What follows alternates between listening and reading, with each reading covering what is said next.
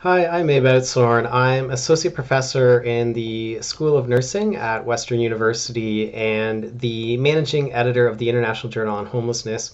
And I just wanted to make a quick video about categories and themes in doing qualitative thematic analysis. And so this is a little bit of an issue that I have been running up against again and again, and one that has been around for decades now in qualitative research. And so, I'd hoped would be solved, but it looks like we could continually use reminders on how this works. And so what am I talking about here? Well, I'm talking about the issue of folks doing qualitative thematic analysis and not going quite far enough into developing what I would truly refer to as themes.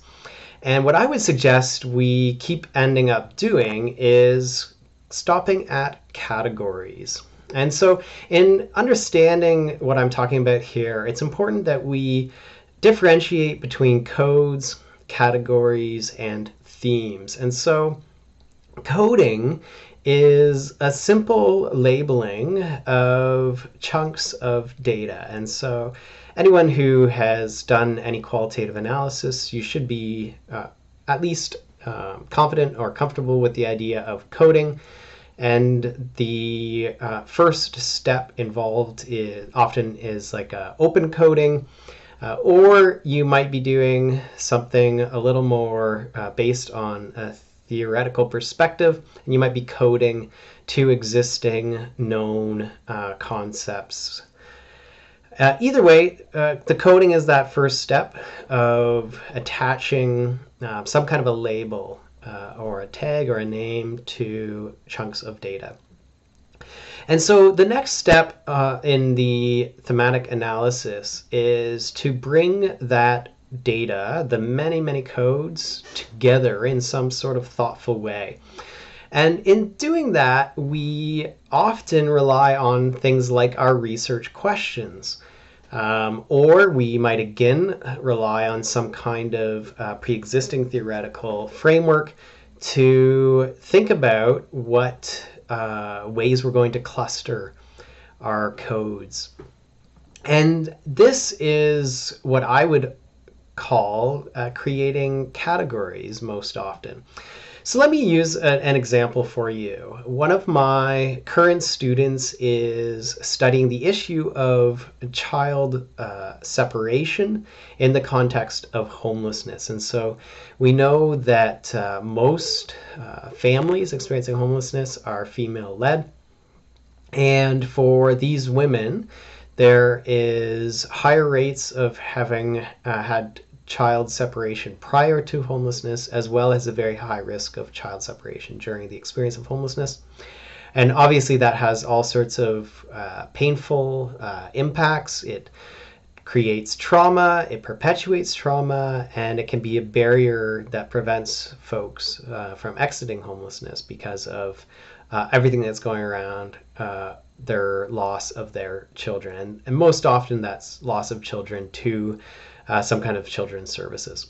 So that's a topic area, and this student hasn't done the research yet, but say they have and are looking at a bunch of transcripts with women who've had this experience of being homeless and of having their children apprehended. And that experience is what she's trying to unpack. And so she'll be, pulling out the important or repeating or, what she thinks are meaningful elements of this text, flagging those. And through that process, she might then see that there are some commonalities around, for example, women who have had child loss prior to their experience of homelessness, and how that has created the trauma that helped make them unstable around their housing.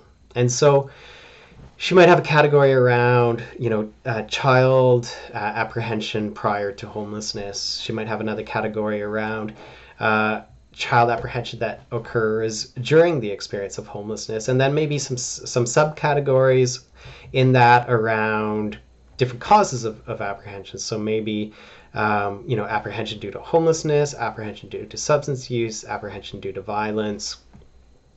And so she kind of categorizes her different coded data in that way, and then might make the error then to just start writing that piece as, here's what we heard is the experience. There's an experience of apprehension prior to homelessness, there's experience of apprehension during homelessness that has these kind of three distinct causes, and she writes up each of those. Now, as an article reviewer, as a thesis examiner, as someone who's seen countless qualitative research papers, that's the mistake that many people make, and that I'm hoping we can encourage folks to avoid repeating this, is stopping at that point of categories. Now, the issue about stopping at those categories is that it just gives this very descriptive experience, which for the most part doesn't provide anything that's terribly novel beyond what someone who works in the sector would just be able to tell you themselves. And so what I mean by that is, if you talked about, what is the experience of child apprehension in relation to women's experiences of homelessness, and you talk to a frontline service provider, they would probably tell you, those two categories and three subcategories just off the top of their head from their experience of working in the sector. And so you haven't really created anything that's terribly novel or meaningful, other than describing kind of known elements within a human experience, which can be okay. There is room for descriptive type qualitative research. And Sally Thorne has provided a really great pathway to doing qualitative descriptive work. However, if the point here was to understand the meaning of these experiences, then I would suggest the person hasn't gone far enough. And unfortunately, I find myself, for example, as a thesis or dissertation reviewer, I get handed this thesis to review, and the analysis just stops at those types of categorizations.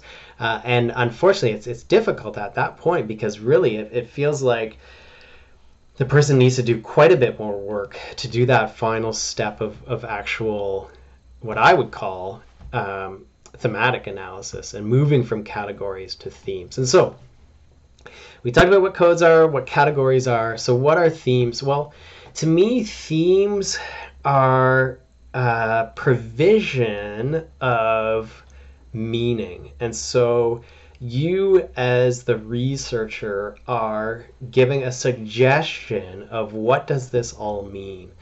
What is the essence of knowledge that we can take from this to understand in a more effective way a particular experience? And so that's that next step, to go from here's these kind of four typologies of experience to what does all of this experience mean?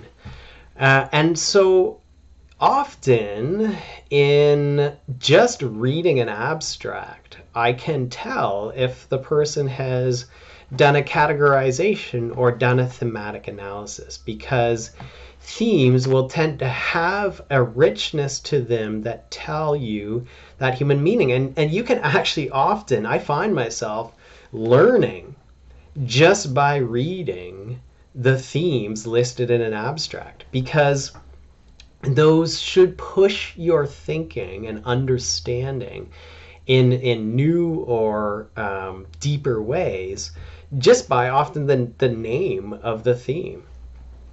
And so a theme in this context might be something like trauma upon traumas. And it's that idea of trauma as a pathway into homelessness for women, and then this additional trauma of child separation. So trauma upon traumas might be something that takes it from just these categories to the actual meaning of that experience. And well, I guess trauma on traumas isn't quite as descriptive as other kind of theme labels that I've seen. Reading a couple sentences into what that theme is about, I think would give people kind of this like light bulb of what that experience is like, or immersion into that human experience. So thematic analysis really needs to be a move beyond categorization to creation of meaning, ideally new and novel meaning. And when I'm reviewing an article and deciding if this article is even going to go forward into peer review, as an editor, for example, I really need to see that there is some unique knowledge that's being created. Unless this article is explicitly stated as a descriptive piece, I need to see that the researcher has gone beyond description to making meaning. And really, isn't that what we as researchers are here to do? We're to create new knowledge. We're to help people see the world in new or better ways. And our thematic analysis really needs to do that. It's not just about clustering data, sorting data. I mean, that's part of the journey.